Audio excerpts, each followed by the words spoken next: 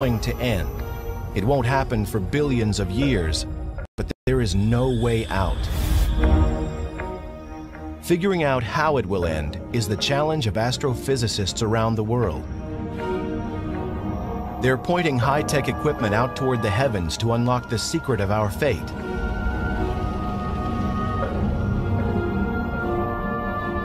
The possibilities are frightening. In one scenario, gravity pulls the universe back into itself, similar to air being let out of an inflated balloon. The universe goes back to its original size. This is the Big Crunch. That'd be the end of the universe, and a big fireball, as all the matter collapses onto itself. That'd be pretty dramatic. Then there's the Big Chill. The universe expands until the nuclear furnaces that power all the stars burn out. The universe grows cold and dies. A second possibility is actually kind of sad. The universe will continue to expand forever, and it will just grow into an increasingly cold and lonely place as the expansion removes our nearest neighbors from us, and we just end up a single isolated community of stars and galaxies. Then again, there could be a much more spectacular end in which everything is ripped to shreds, down to the last atom. Think of it like a balloon that is filled with too much air. It pops. It's much more dramatic than the Big Chill, and just as fateful as the Big Crunch. The universe continues to expand, but at an ever-quickening pace. And in fact, the pace is so great that even the space-time fabric cannot hold the universe together. However the end comes, it will be a dramatic conclusion. To understand how it all could end, scientists turn to how it began. The mystery starts to be solved here, at the Mount Wilson Observatory overlooking Pasadena, California. In 1929, while looking through what was then the world's largest telescope, Edwin Hubble makes a strange discovery. The universe is expanding. Hubble's discovery led to a whole new picture of the universe, that it was a dynamic environment and that it evolved.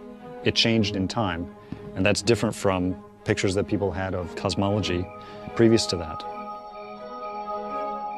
Before Hubble, scientists said that the universe was static and unchanging.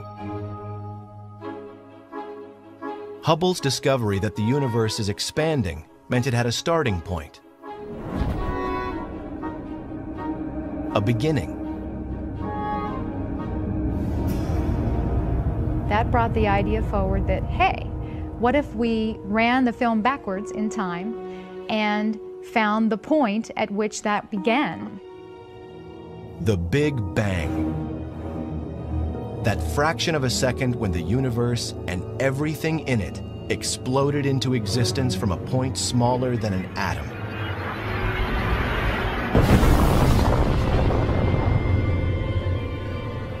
One common misconception about the Big Bang is that we can identify a point in space where the Big Bang occurred. But in fact, it's more appropriate to think of the Big Bang as a simultaneous creation everywhere of space, which is then continuing to expand to the present day. Scientists theorize that at the moment of the Big Bang, the first small particles of matter called quarks were produced. They collided to form the building blocks of the universe. These floated in a thick fog of hot plasma for about 400,000 years. Gravity, also created at the Big Bang, drew the particles together, eventually creating the first stars and lighting up the cosmos. The theory of the Big Bang is a very solid theory. What happened at the moment of the Big Bang is still something we're working on. We don't really understand. If the universe has been expanding since the Big Bang, scientists must consider that it will stop expanding at some point. The question is, how?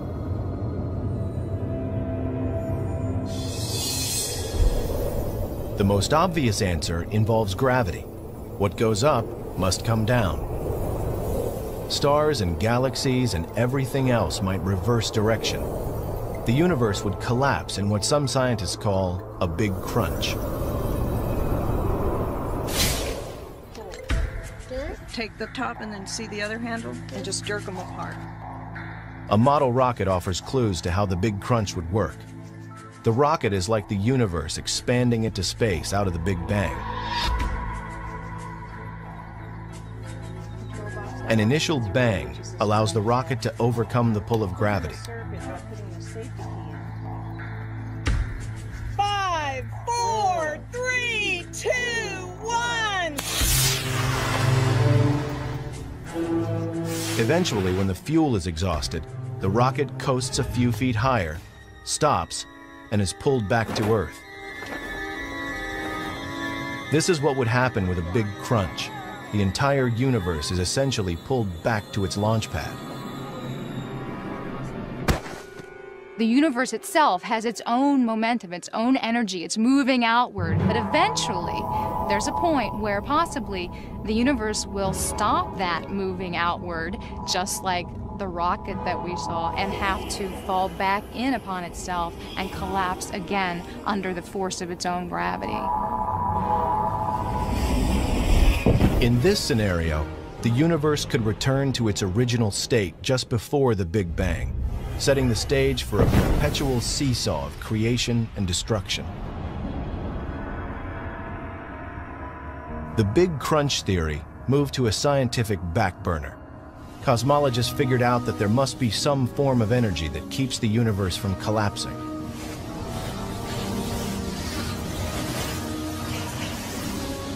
The existence of such a force leads to new theories about what the universe is made of and how it might end.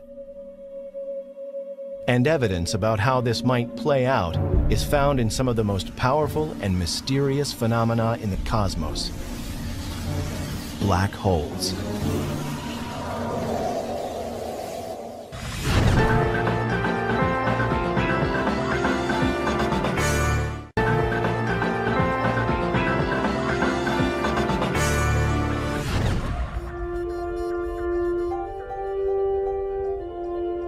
Predicting how the universe will end involves some of the most advanced technology known to man. On a remote volcano on the island of Hawaii, astronomers are monitoring a battle in space that is shaping the fate of the universe. At an elevation of nearly 14,000 feet, the Keck telescopes bring astronomers from all over the world nearer to space for a clearer view of the cosmos. They come here because the telescopes work best far away from city lights and as high as possible above Earth's polluted air. Harsh conditions make it difficult to work here, but for scientists in pursuit of the great mysteries above, it's paradise. So this is a remarkable location, but of course the air is very thin, it's extremely hard to work here, but these telescopes are amazingly powerful. But we're ambitious astronomers. We don't just stop looking at easy objects. We try hard to look at the very faintest objects so we can understand the extremities of the universe. Here, astronomers like Richard Ellis are working on a problem that has been all-consuming for cosmologists since Edwin Hubble. They know the universe is expanding, but what they don't know is how fast. It will be difficult to predict exactly how the universe will end until they solve this mystery. The answers lie in the past. Now, what I did the focus on was a V equals 12. There it is, yeah. Okay, that's the bright star. I'll get a better focus now. That was worth doing. An astronomer like myself uses a ground-based telescope as a time machine in times to study distant galaxies seen as they were a long, long time ago. One of the distant galaxies that astronomers found revealed a powerful source of X-rays from something that they could not see. It was in the constellation Cygnus and emitted no light, but something was there. Whatever was emitting these X-rays had a mass about 7 times that of Earth's sun. There wasn't a name for it, so they called it a black hole. Black holes offer scientists an analogy to how the Big Crunch theory works. When certain stars run out of fuel, they collapse in on themselves into a smaller and far denser mass that attracts more and more matter, just like the Big Crunch. The gravitational pull is so powerful that anything that falls near a black hole will be forever trapped. Not even light can escape. It's a mind-boggling concept that something invisible is detectable and offers a view to our ultimate fate. This black tarp represents space, and space is relatively flat. But when you put a massive object into space, it curves it. This is a penny, and notice how it comes into a really beautiful circular orbit. Basically, the black hole trapped it into an orbit around itself. And that orbit becomes very circular as it gets closer. And now the penny will eventually disappear, go inside the black hole. Earth's sun warps space similarly to a black hole, only it's a cosmic wimp by comparison. The gravitational pull of our sun is much weaker. Earth and all its nearby planets are trapped by the sun's pull, but it's so mild that it just stays in orbit without being sucked into the sun. The mass of a black hole can be 1,000,000 times the mass of the sun, or more, causing a huge warp in the space around it that consumes everything that comes near. That black hole wraps space around itself. And so if material falls near it, it falls inside and gets trapped forever. Black holes exist in isolated areas throughout the cosmos. A black hole's gravitational pull is a scaled-down version of the force that could cause the universe to collapse.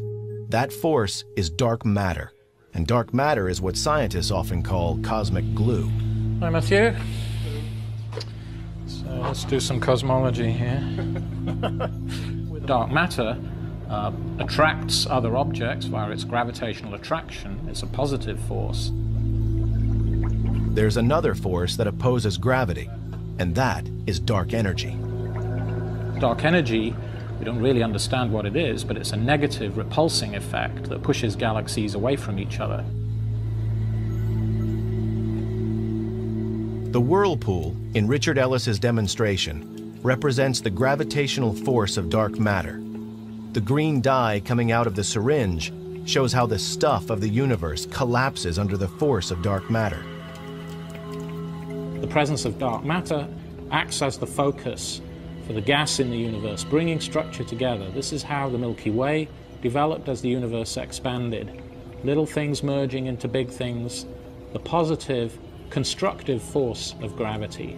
Now, if this was the only force in the universe would stop expanding at some point in the future, and eventually the universe would start collapsing. Gravity would eventually halt the expansion, bring it back together in a big crunch. Yet the universe continues to expand and isn't showing any signs of collapsing. This suggests the opposing force of dark energy could be stronger than dark matter. But it will take scientific detective work to find out. They look to one of the most violent forces in the universe for clues. We're studying exploding stars to try to understand if they can tell us the rate at which the universe is expanding. These are explosions at the end of the lives of stars, not unlike our sun. The fuel that these stars have in their centers is spent. The star collapses, the outer part expands, and the star becomes something called a white dwarf. White dwarf stars sometimes have other stars orbiting nearby, a companion star. A massive explosion could happen if the companion star's debris falls onto the white dwarf, causing a spectacular fireworks display in the cosmos. Scientists consider exploding stars, or supernovae, like in these images captured by the Hubble telescope, to be reliable telltales of how fast the universe expands. Their brief and bright explosions allow scientists to track the universe's expansion and give them a way to measure its speed. Essentially, they are white dwarf stars that become nuclear bombs. They explode with a certain brightness and a certain length of time. It takes a certain amount of time for that brightness to dissipate. They are essentially standard candles. Any one of these will look the same no matter where it is in the universe.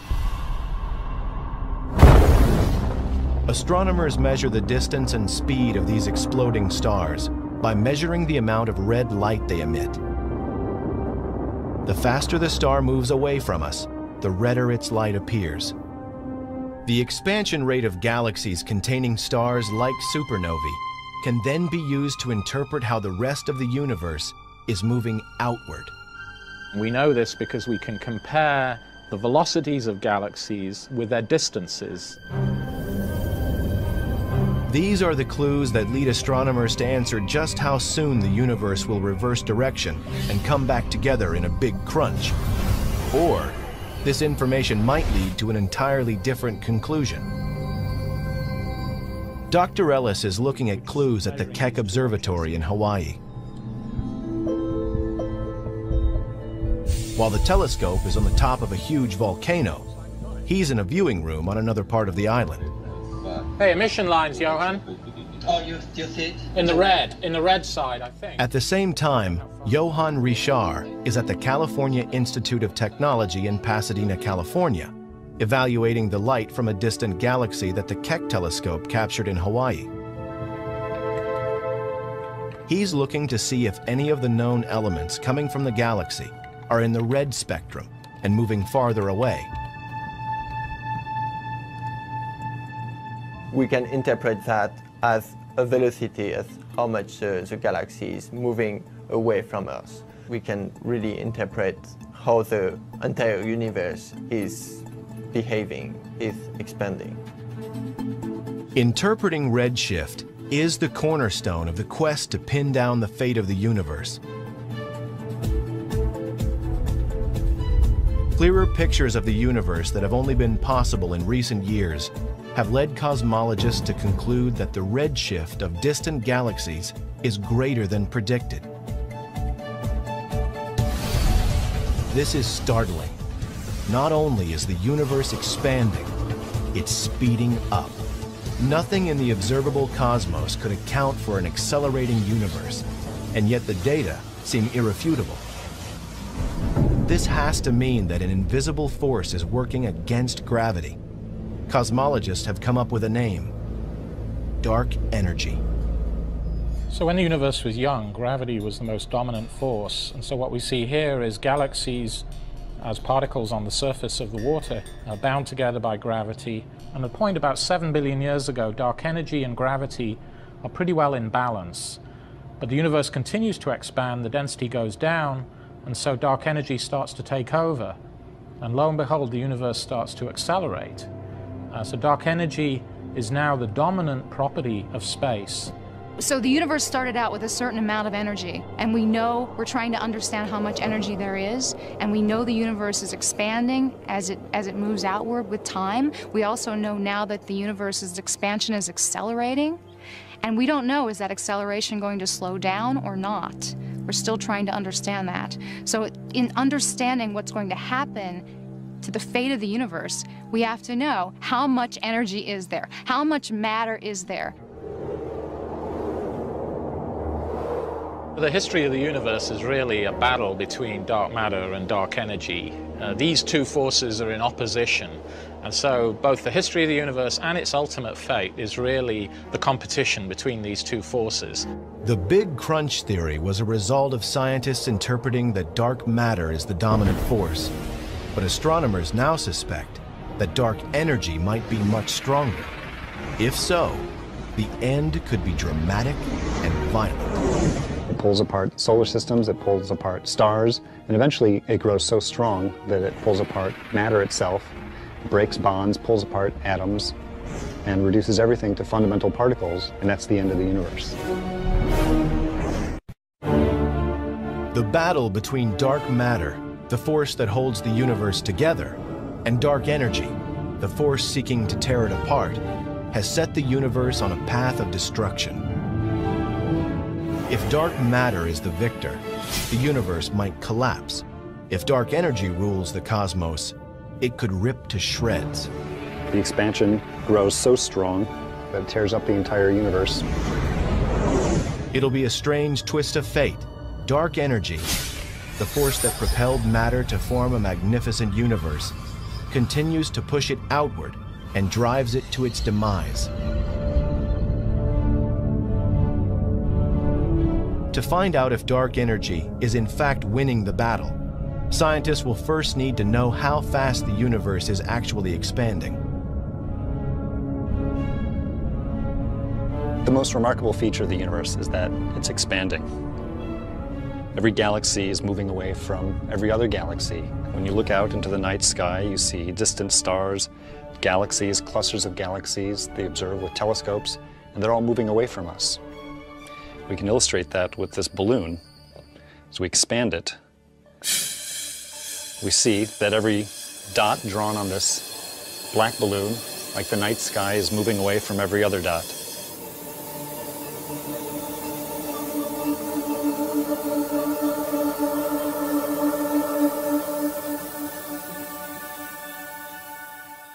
But there's something else that we know about the universe, something else that we know about the expansion. That is that the expansion is getting faster. The universe is accelerating. The size of the universe is getting bigger at a faster and faster rate. And we don't know exactly how fast it's accelerating, but if it's accelerating fast enough, then something really dramatic could happen. The universe could end up tearing itself apart in a big rip.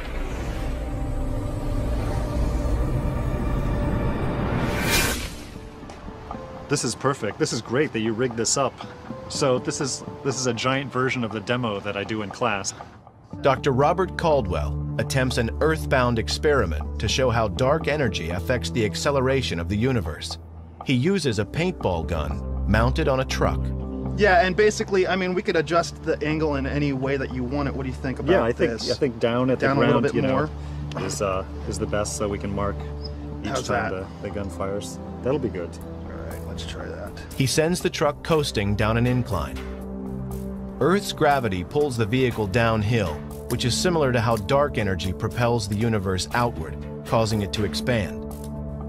Gravity pulls the truck forward at an increasing speed. The gun fires paint at the ground at regular 1-second intervals. Caldwell measures the distance between the paint dots to calculate just how fast the truck was accelerating. He'll use the data from this experiment to see how gravity's force compares to dark energy's force in the cosmos. We started thinking about the Big Rip when it was discovered that the expansion of the universe was accelerating. The degree of acceleration is not known, and it's the subject of a lot of effort by astronomers today to try and figure out exactly how fast the expansion is growing. What is the past evolution of the universe in detail, and if we can glean from that, what is the future evolution of the universe? It's not known exactly how fast it's accelerating. There's some evidence that the acceleration is beyond a certain threshold, and beyond that threshold, there's a runaway effect that could take place, and it would rip apart the universe. Good luck. Fantastic. I think we've got some good data. Excellent. How do we measure this? Great. Give you that end. All right. I'll take this. 5 feet 8.5 inches. The point of the paintball experiment is to find parallels between the truck propelled by the invisible force of gravity and the accelerating universe. I'm glad we got the long tape measured because it's really growing pretty fast, the interval. Within a few measurements, the distance between the paint spots increases by nearly 7 times. If the truck were in space, at this rate, it would travel faster than 100 miles per hour within a minute, and over 1,000 miles per hour within 10 minutes. They're getting big now.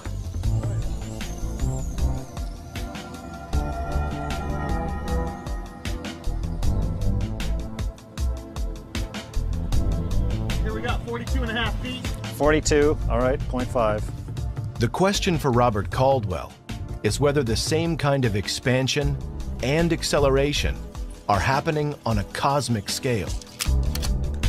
What's the capsule made of? Is it plastic or something? Gelatin. Okay. It's all biodegradable. So you could actually eat them if you wanted to. This right here is the data that I took with Eric, the cumulative distance traveled by the car as a function of time.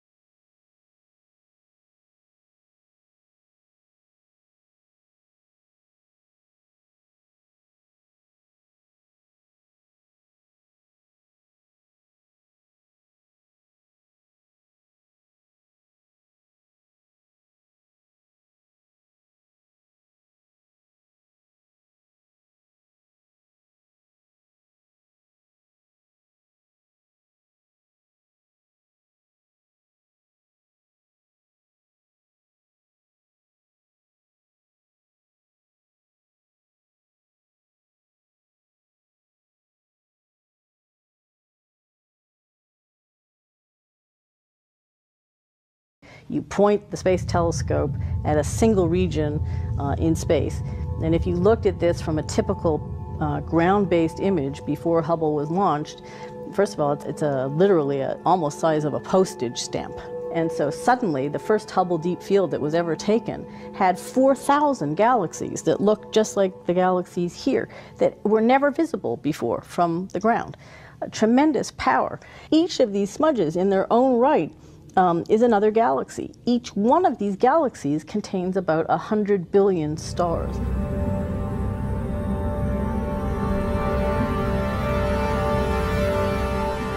Hubble sees more than just stars and galaxies. It just might be on to one of the key ingredients of space, an invisible ingredient that could put the brakes on dark energy's effect and cause a big chill. That's dark matter. Scientists talk about dark matter as the substance that holds the universe together and could prevent a big rip. Evidence that dark matter exists is seen in some of Hubble's images of nearby galaxies. It sometimes appears as though other galaxies surround them. The other galaxies are not really there at all. Rather, they are reflections of more distant galaxies coming from behind. Astronomers suspect this optical illusion is dark matter causing a weird distortion of light called gravitational lensing. The light from the more distant galaxies is literally bent by the curvature of space caused by stars and dark matter in its path. The more dark matter there is between Earth and the distant galaxy, the more the light will be bent and the greater the force to cause a big chill. The gravitational lensing is a tremendous tool for the astronomer because we can measure the distortion in background galaxies and use it to trace the distribution of dark matter on various scales. We're looking at a distribution of idealized galaxies here on the sky, and the light from these distant galaxies is passing through clumps of dark matter. What you look at is not really what's happening. It's a bit like wearing spectacles and not knowing that you're wearing them. And if you can tell how much that bending is occurring, you can map the dark matter, and you can also see, well, if there's dark matter there, is the universe around that dark matter behaving the way it should given the gravity or not? If it's slightly gravitating less, then dark energy might be changing in those places. Identifying which energy force dominates, dark matter or dark energy, will give scientists more confidence about whether a big chill or a big rip will be our fate. The best evidence shows dark energy as the driving force, but by how much? Solving this mystery depends on astronomers finding ways to measure how fast the universe is moving. On Earth, it's simple to determine how fast something moves. An airplane, for example, is relatively close. We can look at it and calculate its speed by estimating the distance it travels and timing how long it takes to get from one point to another. But a star's light can travel for millions or billions of years before it can be seen on Earth. By the time its light gets here, the star will be long gone, and it's too far away to gauge its speed or distance traveled with any certainty. The universe is expanding, only scientists cannot give precise answers about how fast. The mystery moves closer to being solved by imaging the cosmos with greater precision.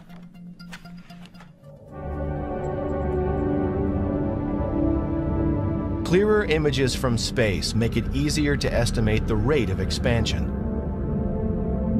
If the universe continues to expand with time, then ultimately all of the energy sources, the nuclear furnaces in stars, would run out and die, and the universe would actually get very cold, and there'd be something called a big chill. In the big chill scenario, Earth could become a lonely, cold planet as the universe expands. Distances between stars grow so vast that they nearly disappear from view.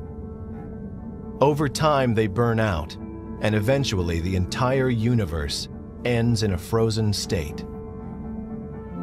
This sphere demonstrates the principles behind a big chill. The marbles coming out of the sphere are like stars that were formed following the Big Bang. Dark energy propels the stars outward, dark matter slows them down. In a big chill, the expansion would continue, but the nuclear fuel that causes the stars to burn will eventually run out. From Earth's perspective, the first thing to go would be sunlight. The sun dims as it exhausts its last bits of nuclear fuel. Earth would freeze and become lifeless.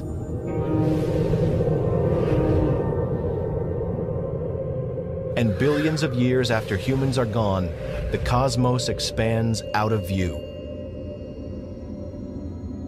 A few newer stars might remain, but most would have long moved away. The furnace powering the universe burns out. The darkened universe continues to expand, a frozen and lifeless remnant of its once vibrant existence.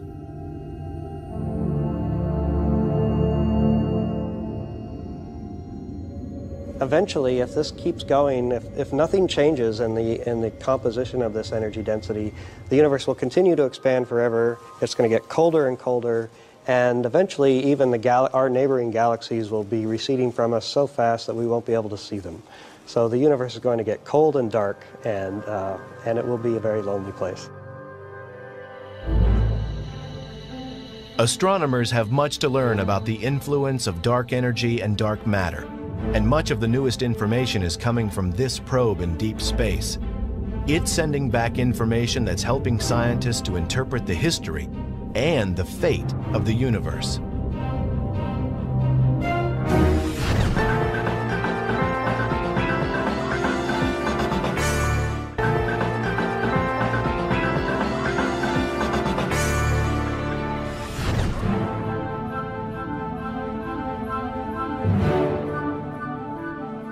The night sky, by all appearance, is a quiet and peaceful place, but in reality, there are forces that are driving it to an end.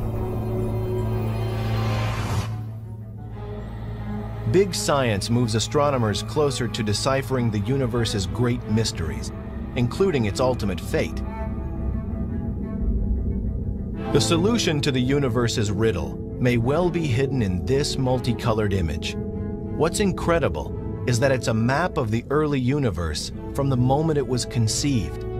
And even more fantastic, it reveals a great story that helps cosmologists predict how it will end. The machine that captured this is called WMAP, a NASA satellite that's working around the clock to chart the cosmos. What we're looking at here is the edge of the visible universe. It's the light that WMAP measured, it's the remnant heat from the Big Bang, and this is literally the oldest light in the universe that we can see. This fossil relic from the early universe tells us a great deal about what the composition of matter was like, what the expansion rate was like, and really what the conditions were at the birth of our universe. WMAP is one of the great astronomical breakthroughs of the 21st century. Nothing before could give us such a clear image of the energy left over from the Big Bang, energy that scientists call the cosmic microwave background.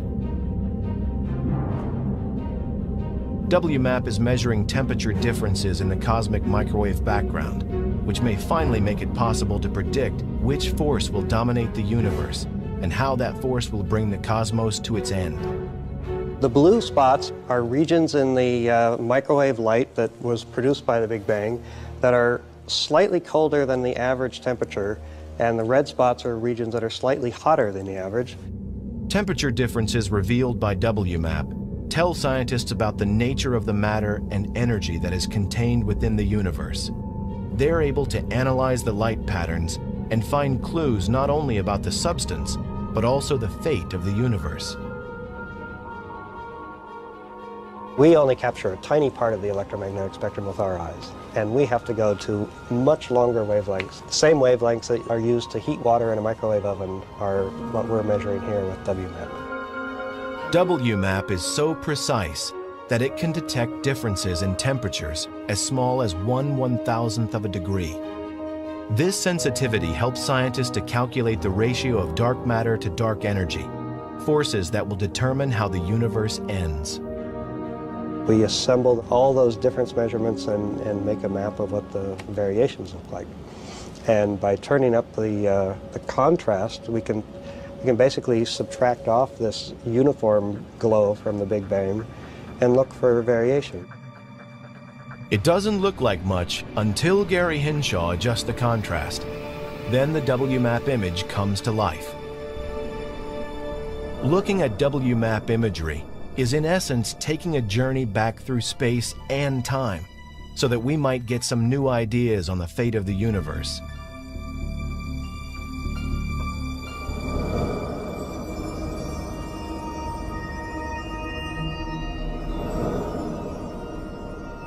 Pulling away from the probe and following the path of the light it is collecting, we pass Mars, Jupiter, and Saturn, whose reflected light takes over an hour to reach Earth.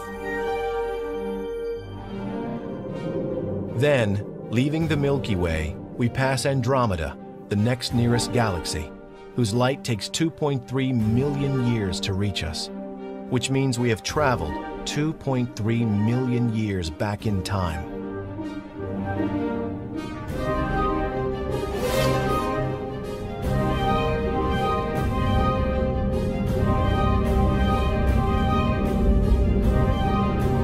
And finally, we arrive back 13 billion years ago, at the beginning of visible light. Before that, superheated hydrogen gas is everywhere. WMAP can see this far back in history. It's confirming important facts about the universe and what's driving it to its demise. The final act for the universe becomes more easily predicted thanks to WMAP. Its information, combined with the work of astronomers, has led to some astounding discoveries concerning a rapidly expanding universe. Rapid expansion supports the dark energy theory and the possibility of a big chill or big rip. We now know from all the data we've had in the last 10 years that there's, by a factor of 2 to 1, more dark energy than dark matter. So dark energy is the dominant constituent of energy in the universe. The evidence seems clear. Dark energy is taking over and is leading astronomers into new thoughts about the beginning and the end of the universe. Before the discovery of dark energy, things were a lot simpler. If we could determine the amount of matter in the universe, then we could say something about its ultimate destiny. Those simple days are gone, but the proof is adding up and supports the idea that the universe will continue to expand. But will it do so to oblivion? We've made huge strides over the last century in learning something about the evolution of the universe and its expansion. But we've now raised more questions in some sense than we've been able to answer. And so I think the next decade is going to be even more exciting. Astronomers have tons and tons of challenges that have been thrown our way by theorists, and we are rapidly trying to figure out how to answer all of these questions. And I think that's the exciting future, because if you can go out and really observe something, you're testing it. And that's what science is all about. The battle between dark matter and dark energy is expected to go on for billions of years, and humans will be long gone from Earth when the final outcome occurs. But no pursuit has been more significant to science than understanding how the universe arrived, how it works, and how it will end. It's a never-ending quest. It's driving astronomy. What are the answers to these profound questions? The constituents of the universe, the nature.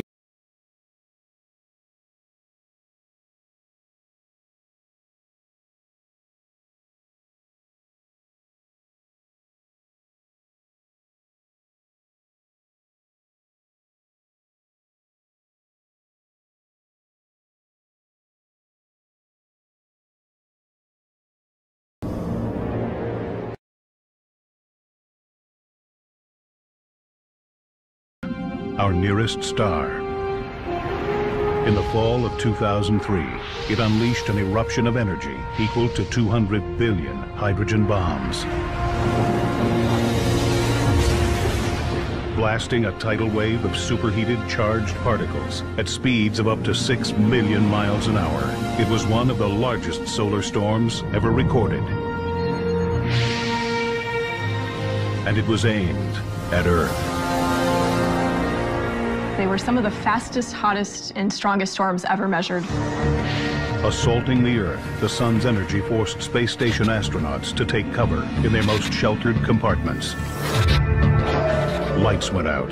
Communication streams were cut. Airliners scrambled for safety. This really was a hurricane of space storms. Though no major damage was done, these storms were a stark reminder that we live at the constant mercy of the sun. It controls all aspects of our lives. Our climate, our food, our bodies. We actually live inside the sun's atmosphere.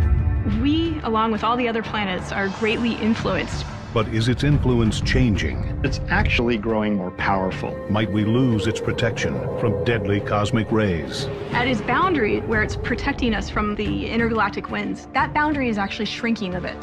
Will our technology-dependent society be able to handle another solar superstorm? Sometimes these effects can be so severe that they're catastrophic.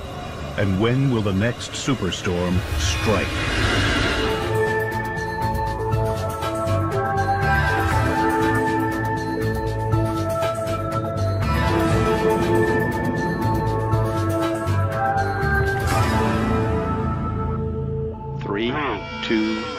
One, go for drop. Pegasus is away on the IBEX mission. All Pegasus. Fall 2008. Stage 1 ignition. NASA launches IBEX, the Interstellar Boundary Explorer. Part of its mission is to study the effects the sun has on the furthest reaches of our solar system.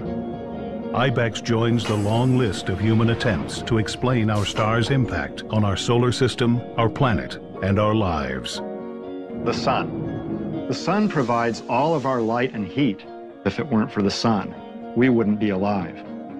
We people are very interested in what goes around us. We like to understand our neighborhood. The sun in the universe is our street, our neighborhood. The sun. We are actually affected by its moods. In fact, it's like the parent, and all the planets are the children that are affected by its moods. We need to know how it's going to evolve and how the changes that are always happening in the sun affect us here on Earth. The sun. If we want to understand the universe and the stars that make up the universe, then it's important to study the one that's closest to us. We've learned more about the sun in the past 40 or 50 years than in all of recorded history. This golden age of exploration was kicked off by a unique mission that gave us close-up images of our sun from above our atmosphere. Skylab, we're reading you loud and clear over the Vanguard for 8 minutes. In 1973, Skylab became the first manned space station. It sent back images of the sun, clearer than anything taken from Earth. The Skylab mission was one of the very first laboratories that was dedicated just for the research and study of the sun. In some ways, it's kind of the grandfather of the current missions today. Right now, a fleet of about 20 space probes scan and study the sun in ways we never imagined, even 30 years ago. By studying the sun from the vantage of space, we can see it in a whole new light, using different light wavelengths, including X-ray and extreme ultraviolet. We can peel back its layers and begin to understand how and why the sun acts the way it does. The different wavelengths mean different temperatures, and different structures are more visible in different wavelengths than in others. Our robotic space probes never stop watching the sun. With their help, scientists are working out the big questions about our star, and we already know a lot. The sun is one of over 200 billion stars in our Milky Way galaxy, but it is our closest at 93 million miles away from Earth, almost the same distance as 4,000 trips around the globe. And despite that distance, its light only takes 8 minutes to reach Earth. It is only 4.5 billion years into its nearly 10 to 11 billion year lifespan. And though technically a medium-sized star called a dwarf, it is enormous, 900,000 miles across, and if hollowed out, 1.3 million Earth-sized planets could fit inside. The sun accounts for 99.8% of the mass in the solar system, and it weighs 300,000 times more than the Earth. It is made up almost entirely of a superheated form of electrified and magnetized gas called plasma. The sun packs enough gravitational pull to keep the planets from spinning off into space. And as Copernicus first suggested, it rules the center of our solar system with a gravitational iron fist. Copernicus's model, in which he placed the sun in the middle of the solar system with all the planets going around it, instead of everything going around the Earth, was a giant paradigm shift. It meant that the sun is the most important thing in the solar system. It meant that we really should understand the sun. Our sun, like all other stars in the universe, is made from the dust of stars that lived and died over billions of years, going all the way back to the Big Bang. So our sun and our solar system is really the debris from many generations of stars. The sun we see every day is the solar system's source of power. Deep in the center of our star, its core is superheated to 27 million degrees Fahrenheit and is the engine that drives it all. Inside the sun's core, the process of fusion is occurring, and that fusion process is giving off light and particles. Every second the sun shines, it releases the same amount of energy as 1 million H-bombs. The sun's light is made of particles called photons, born in the core, then propelled by convection currents through the radiative and convective zones of the sun. Eventually, they reach the volatile outer layers of our nearest star. The sun's outer parts consist of 3 regions. There's the photosphere, or surface of the sun, and it's not really a hard surface like that of the Earth. The sun is gaseous throughout, and the temperature of the photosphere is around 10,000 degrees Fahrenheit. Above the thin layer of the photosphere is another thin layer called the chromosphere, and the chromosphere is slightly hotter than the photosphere, which is counterintuitive because you would think that as you go away from the source of all the energy and heat, the core, that temperature would drop. But in fact, the temperature rises from the photosphere to the chromosphere, and it gets even hotter as you rise to the third layer of the atmosphere called the corona. And then beyond the chromosphere is a large, tenuous, extended region, the corona, which is millions of degrees. The sun produces a continuous outward flow of energy called the solar wind. Constantly blowing, it carries energy out into the solar system, extending our sun's reach 9.3 trillion miles, well beyond Pluto. The space in between the planets and the space in the entire solar system is not an empty void, but it's full of these particles and it's full of these rays of light. While the solar wind blows away from the sun, its gravity holds and pulls everything in. Take comets. All comets orbit the sun and can get pulled directly into the line of fire. Recently, scientists witnessed one of the sun's most dramatic outbursts, a coronal mass ejection, ripping the tail off a comet. When it hit the comet, the tail was cut off, like you took a knife, and the tail drifted away. And then it took a little more time for the comet to generate more gas and plasma and dust and create a tail. It tells us about how the solar wind moves in the solar system and how it can affect things. The sun affects everything it touches, even us. To learn just how much, scientists sometimes rely on a remarkable cosmic coincidence. The lethal output of the sun has made studying it almost as difficult as understanding it. But scientists can get a good look at our nearest star thanks to a cosmic coincidence. A total eclipse of the sun. A total solar eclipse occurs when, from our perspective, the moon is exactly aligned with the sun and blocks its photosphere. It's a glorious sight. The solar eclipse is the most wonderful thing to see. It grows really dark by factors of thousands within seconds. And as it does become so dark, you can look up in the sky, you see the dark shadow coming from one direction, sweeping at you. It's really coming at thousands of miles an hour. So it's very impressive to see. Humankind has marveled at the mysteries of the eclipse for millennia. Scientists have used it as an opportunity to see the sun's outer atmosphere, the enigmatic corona.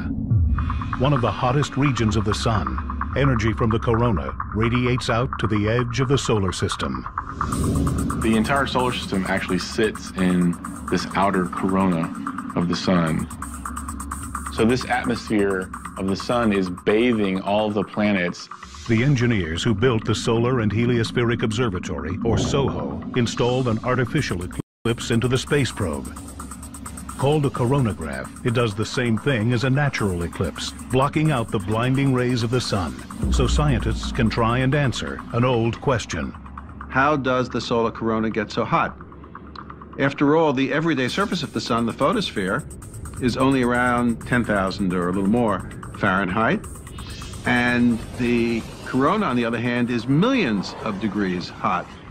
If you go away from a stove, you know it gets cooler, but if you go away from the everyday surface of the sun, it gets hotter. And how is that? It all starts at the sun's core, where every second, nearly 700 million tons of the universe's most common element, hydrogen, are converted into helium through nuclear fusion, giving off the energy that becomes photons, otherwise known as light. The sun's core is really hot, several tens of millions of degrees. And there the temperatures are so high that protons, hydrogen nuclei, can come together, grab each other, fuse eventually into helium, and in this way release energy. What happens with these photons, they go through this process, what we call a random walk, where they have to go through the layer of the sun, they get absorbed and then reabsorbed into lots of different photons at lower energy level. So this process of being absorbed and reabsorbed millions of times can take 150,000 years. Once out of the sun's interior, photons are only 8 minutes away from Earth, but they're leaving behind a world in constant motion. The solar surface boils. Energy rises constantly from below. Coils of plasma and energy, called coronal loops, spring across the sun. While dark regions known as sunspots stretch thousands of miles, and at only 7,000 degrees Fahrenheit, these sunspots are the coolest part of the sun, emitting less light than the surrounding area. If you were to pluck a sunspot away from the sun and place it in the sky, it would actually be as bright as the full moon. Sunspots appear on the surface and are easy to see. Their genesis, however, is tied to the sun's deep interior and complex rotation. The sun doesn't rotate like a solid body. Instead, it rotates more quickly near the equator than near the poles, which leads to sunspots. The equator completes one rotation in 25 days, mid-latitudes complete one rotation in about 30 days, and near the poles, one rotation is completed in about 35 days. Called differential rotation, this process makes the sun's interior churn at different speeds, creating intense magnetism in the form of millions of magnetic field lines, which get mixed up as the sun's interior twists up like a rubber band. This builds up pressure, which makes them buoyant. So they float to the surface, and where they pop through the surface, they create sunspots.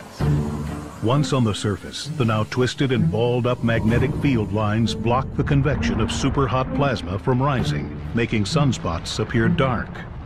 And when those sunspots start to twist around, you can imagine that you have one sunspot here and one sunspot here, and there's a magnetic field that connects the two. And that magnetic field gets twisted, and eventually the same sort of thing that happens with a rubber band, it pops. And when the magnetic field pops, it releases energy. And in the case of the sun and solar flares, it releases huge, huge amounts of energy. The magnetic field lines created by the twisting and churning of sunspots, though invisible, can be seen in the dramatic formations on the surface of the sun, in the form of flares and prominences. It is here that the sun's influence starts, as the breaking of these magnetic field lines drives massive amounts of energy from our nearest star out into the solar system. And it is these magnetic field lines that are behind most theories on why the corona is so much hotter than the surface. It's pretty clear that it has something to do with the magnetic field that heats the corona. But presumably there are waves along the magnetic field that bring energy from underneath the surface of the sun into the corona. The solar probe Hinode, which means sunrise in Japanese, was launched in 2006. Its mission to study the interaction between magnetic field lines and the corona. Recently, it captured images of one of the waves thought responsible for heating this enigmatic region, Alfvén waves. Alfvén waves are waves that occur in a plasma, in a bunch of ionized gas, threaded by a magnetic field. And indeed, it's thought that these Alfvén waves might be bringing turbulent energy from inside the sun out to the corona, where that energy heats the corona. Energetic Alfvén waves form inside the sun and travel up through the surface, making the looping magnetic field lines sway and vibrate. And so through this vibration or this oscillation, they're having friction with the magnetized plasma surrounding it in the corona. And through this friction, heating occurs. It's this heat delivered to the corona that radiates out into space, filling our solar system with the sun's energy. But this energy is not constant. Our sun is an ephemeral body, never the same from one day or 1 year to the next. Like Earth changes with seasons, so does the sun. And when the solar seasons change, anything can happen.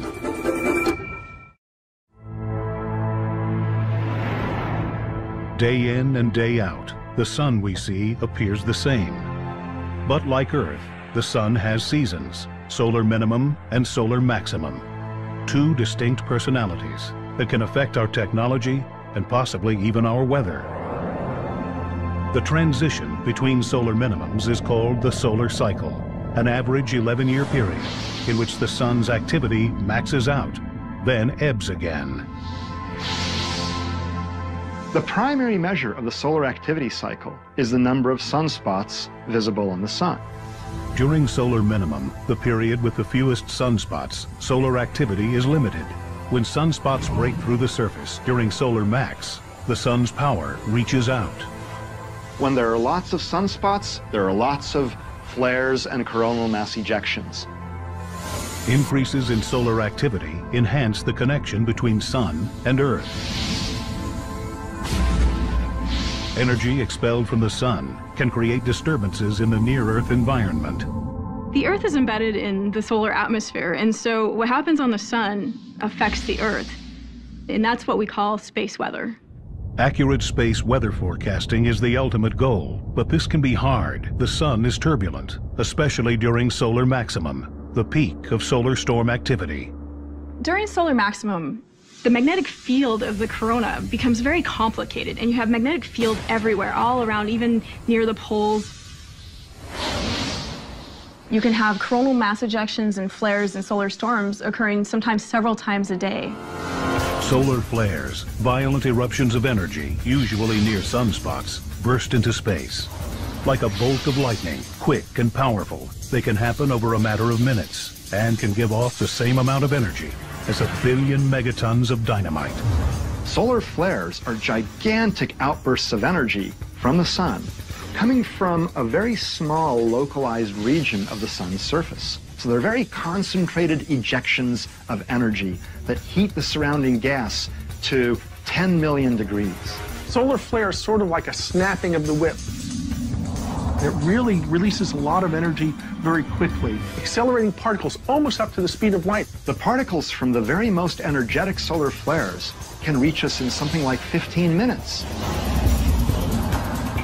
But the solar hurricane of space weather comes from coronal mass ejections. These massive blasts carry billions of tons of superheated gas and plasma into interstellar space. So coronal mass ejection is where a huge amount of mass and energy is expelled away from the solar surface. So if you can imagine this huge amount of mass and energy traveling away from the sun at these large speeds, sometimes at over 1 million miles an hour. They throw these like big bubbles of hot gas and magnetic field. It can move off the sun so quickly that it actually creates a shock wave. They're the biggest storms, and they're the important ones for understanding space weather. Solar probes, like SOHO, have captured the sun expelling massive amounts of energy into space. But scientists are most concerned when they see something called the halo effect, when the cloud of energy appears to surround the coronagraph. That means the sun has aimed its latest blast at us, like in the massive solar storms of 2003. The fastest coronal mass ejection ever studied in modern times came from these storms. Shortly after the initial blast from the sun, SOHO was bombarded by charged solar particles, protons and electrons, overwhelming the camera and causing the image to drop out. What happens is you see a sort of snow on the camera, all sorts of sparkles going by, and that's the particles accelerated by the coronal mass ejection hitting the actual camera on Soho. If caught off guard, solar storms can harm astronauts, exposing them to the same amount of radiation in seconds that we receive on Earth in a year. So if we're going to send astronauts back to the moon and to Mars, it becomes very important to be able to determine when these coronal mass ejections and storms are going to occur. The charged particles embedded in these coronal mass ejections are dangerous. It's a lot of radiation that would hit an astronaut. Astronauts and satellites aren't the only potential victims of solar storms. The particles blasted towards Earth can interact with our magnetic field, occasionally wreaking havoc. When this material comes smashing into the Earth's magnetic field, it causes it to ring almost like a bell. And when you have a magnetic field, and when that magnetic field moves, physics tells us it's going to create currents. And so electrical currents will be created in the outer atmosphere of the Earth. And these electrical currents can cause all sorts of disturbances. The currents create problems for satellites orbiting the Earth. They disrupt global positioning systems. They can interfere with communications equipment, causing radio blackouts and knocking out mobile phone systems. These mass ejections can send so many charged particles toward the Earth that some of them make it through the Earth's magnetic field and even reach power stations here on Earth, causing surges of electrons and power outages and short circuits and things like that. In extreme situations, solar storms cause excessive radio interference and increased levels of radiation, requiring planes flying near the poles to be rerouted. But as powerful as the storms were in 2003, they're no match for what astronomer Richard Carrington saw in 1859, a super flare. The super flare of 1859 was incredible because prior to this event, we didn't even know that flares existed. Carrington saw this huge bright flash on the sun with the unaided eye. And in order for him to see that, it had to have been a super huge flare. There were reports of telegraph lines running without being powered. We probably won't see another one that intense in our lifetime, although it's hard to say for sure. The sun has thrown us some surprises.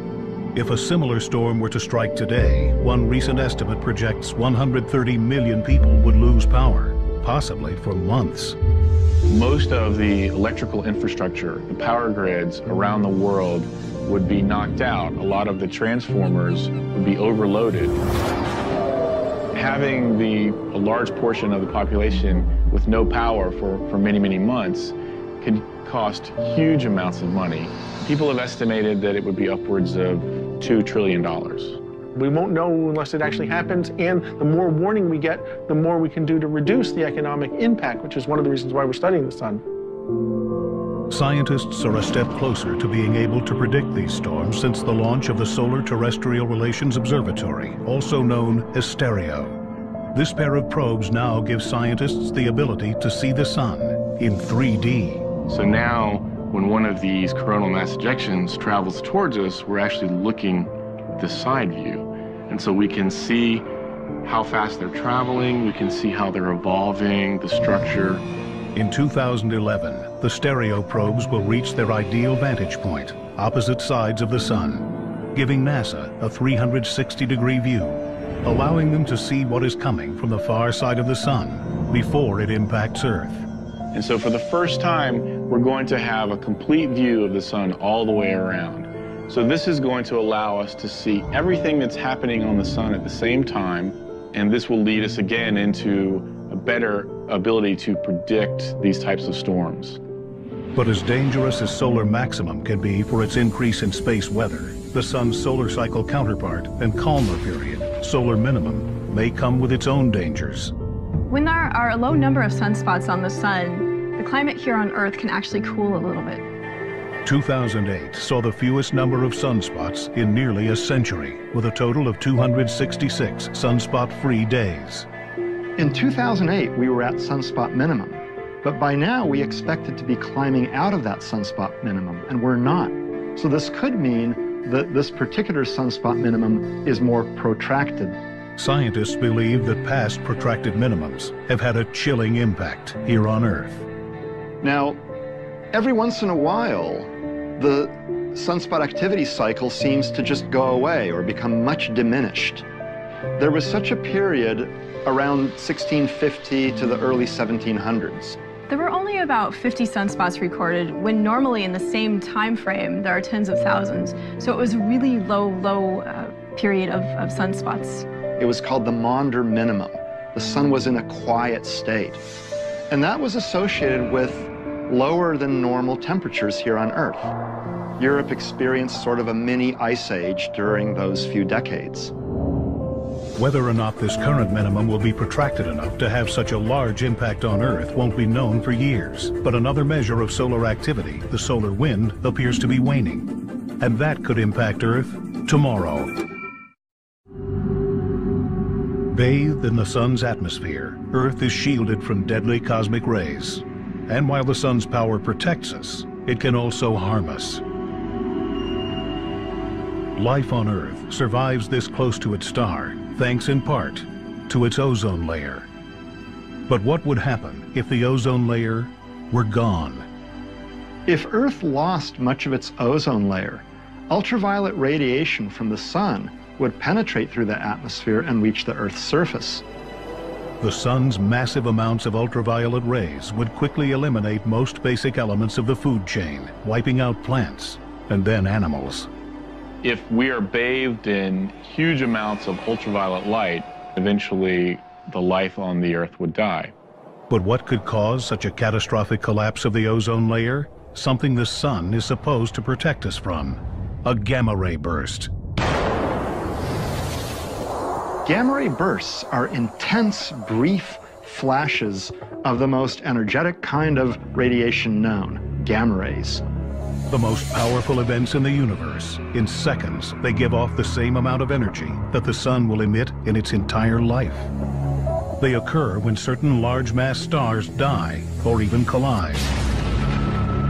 They can be generated from very extreme processes, such as large mass stars collapsing into black holes. They occur somewhere in the sky roughly once per day, and they come from very, very far away. Most of them are billions of light years away. But just 8,000 light years away, deep within the Sagittarius constellation, buried in a pinwheel-like formation, looms a potentially ticking time bomb. WR-104. Two stars locked in a cosmic dance, spinning a full rotation once every 8 months. But one of these stars is on the verge of going supernova and emitting a gamma ray burst. Now, one of these two stars is a very massive star that might someday form a gamma ray burst, and its beam might hit the Earth. If the high-energy beam from a gamma ray burst were pointing directly at the Earth, it could spell real danger. The radiation from the gamma ray burst would be so intense, very short, on the order of 10, 20 seconds, but this would set up a chain of events which eventually would deplete the Earth of maybe 50 or more % of the ozone layer.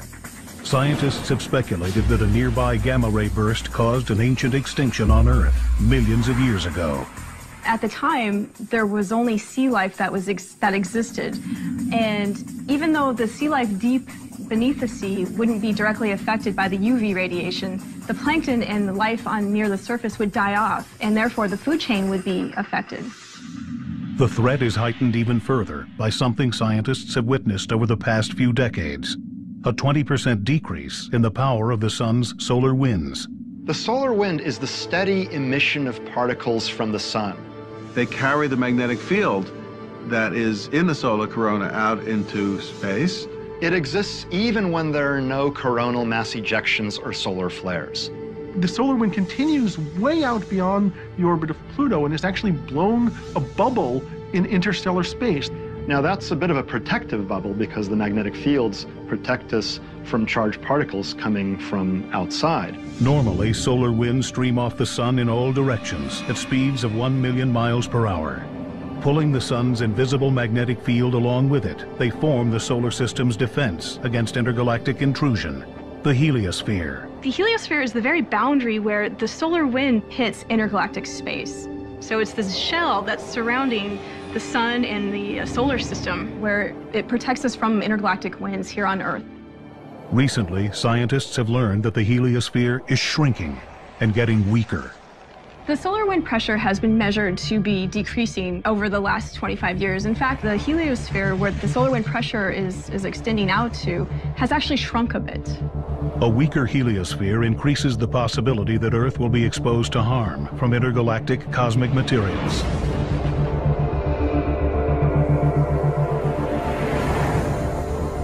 So if there's less solar wind, then the heliosphere itself is going to shrink.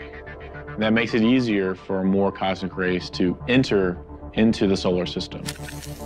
Already, the amount of high-energy electrons, a small but telling aspect of cosmic rays around Earth, has jumped in number by 20%. Looks like the cosmic ray electrons have increased, and you would expect that.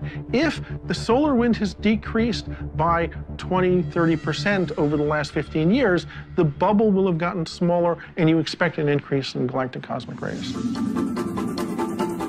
The good thing for us is that we live on a planet with a thick atmosphere and a magnetic field. So we have two types of shields that protect us. But that could change when WR104 emits its gamma-ray burst, possibly upsetting the balance of Sun and Earth, a balance that may already be in jeopardy because of something the Sun did billions of years ago.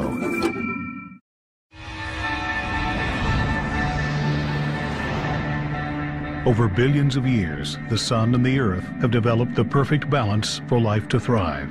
Sitting in the Goldilocks position of the solar system, not too hot and not too cold.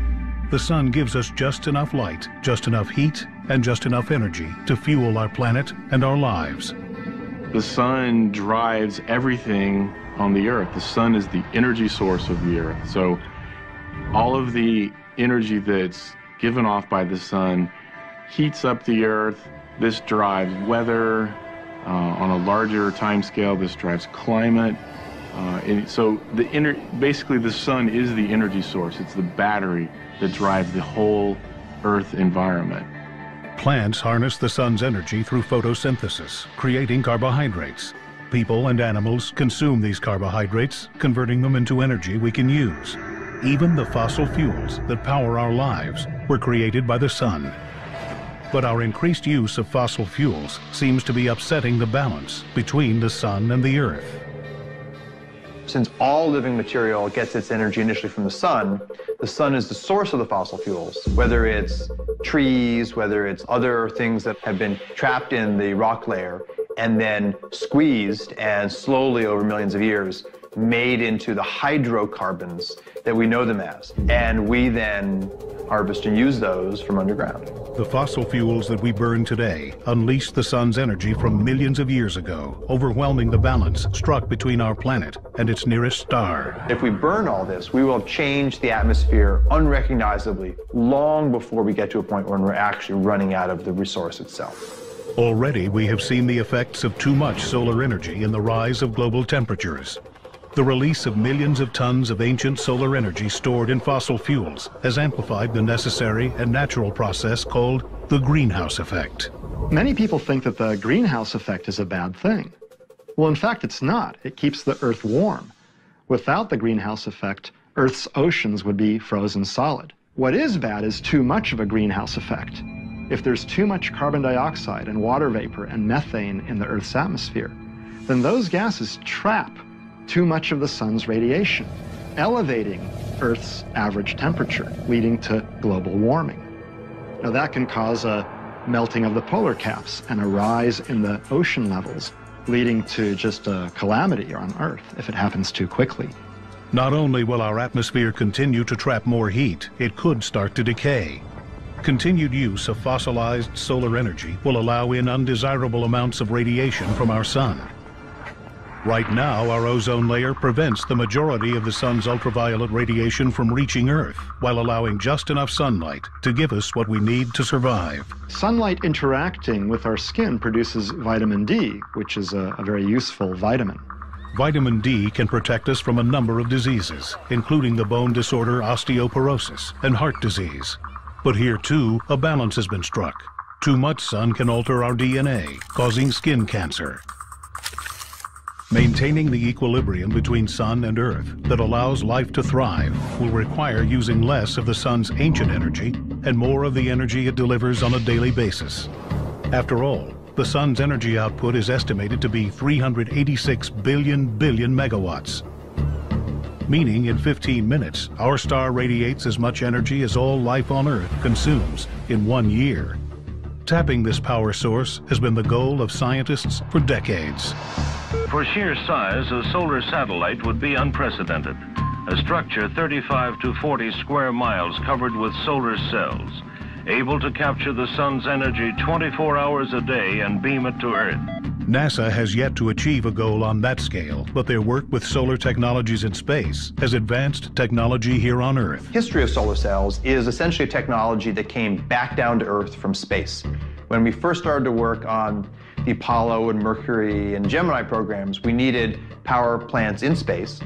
Solar cells were a natural way to do that. Currently, we have two ways of directly harnessing the sun's energy. Solar thermal, which converts the sun's energy into heat by concentrating it enough to drive turbines, and solar panels, which use silicon-based technology to directly convert the energy from above into electricity. We can indirectly tap into the sun's power through wind turbines, capturing the energy produced by the weather the sun helps create. These technologies are constantly being improved. But some of the most interesting new science is coming from a very old process, photosynthesis. There's some really exciting opportunities as we move from the world of semiconductor solar cells to organic ones. Attempting to mimic Mother Nature, scientists have been able to create electricity from something found at the farmer's market, spinach. There's organic molecules in spinach, in all green plants, but spinach happens to have a very convenient one, where you can harvest that peptide, that molecule. Researchers were then able to put that peptide into a kind of solar sandwich, placing it between two electrically conductive materials. And when it's exposed to sunlight, it will circulate electrons, which is current, which is electricity. So these organic molecules can actually become little solar cells. In order to maintain the balance between Earth and our nearest star, it's become clear we must focus on finding ways to fuel our lives with the energy the sun supplies today. After all, the promise of solar energy is that for as long as the sun shines, its power can be ours. But what will happen when its power becomes too plentiful?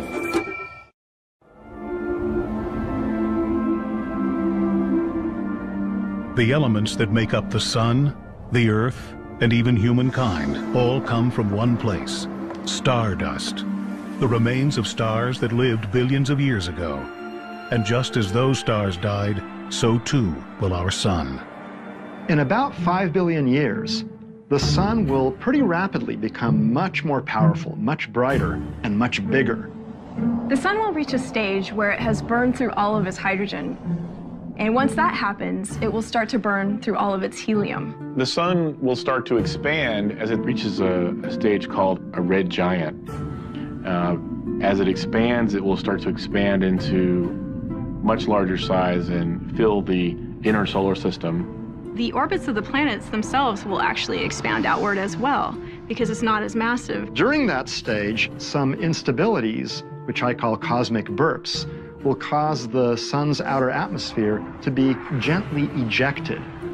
The outer layers of the red giant will just keep drifting off at some slow rate. The hot inner layers of the sun will ionize that cloud of gas surrounding it and cause it to glow. So our sun will be surrounded by these glowing clouds of gas. They will form what's called a planetary nebulae. They're beautiful shapes. Some are just purely round, but some have been distorted into other shapes. They've come off non-symmetrically from the star underneath. What'll remain is the contracting core of our sun. And it won't produce any new energy through nuclear reactions, because all the nuclear reactions will have stopped. So it'll continue contracting and slowly fading with time. It's very similar to the process that creates, say, supernova, but our sun is not big enough, doesn't have enough stuff to actually create a supernova. So its final stage will be this object we call a white dwarf star. What remains is this little, relatively small white dwarf star. And it is a very quiet, what we call happily retired star. It'll be about the size of the Earth, it won't get any smaller, and it'll sit around as this very highly compressed rock forever. It'll just liberate its energy, growing ever colder and dimmer with time, until finally it just fades from view. The death of the sun will have catastrophic effects on the solar system.